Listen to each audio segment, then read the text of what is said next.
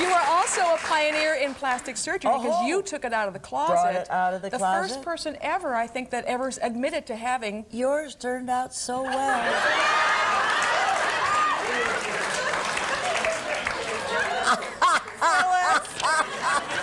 I read your bio. Now, first of all, why did you choose to go public? Was there a reason? No, why? no, it was an accident. It's just that I never tell, I never lie, you see? And if someone said, what are you doing Friday? I say, I'm going to have my face lifted. And they say, well, who the hell would steal it?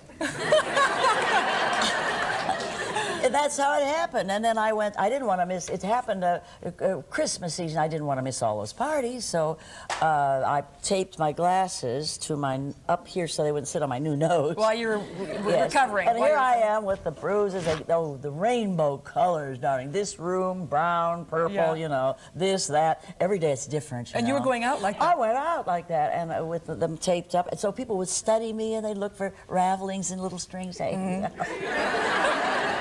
And they enjoyed watching me heal. What was... I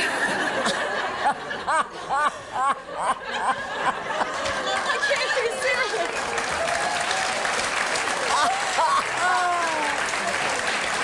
What was the thing? You saw yourself on Sonny and Cher, and that's when you decided you wanted plastic surgery. What was it? What bothered you the most about the way you... Well, I felt that people might be eating. It was beyond anything I ever thought I looked. You see, you get used to your face in your own mirror because you're live and you're moving, and you got used to it a day at a time. Now, on Sonny and Cher, it must have been the worst lighting. I was playing a witchy role, which I still get them. I don't care what I've done. They don't seem to care that I'm looking so wonderful for 103. I don't look too good for 70, but I look great for 103.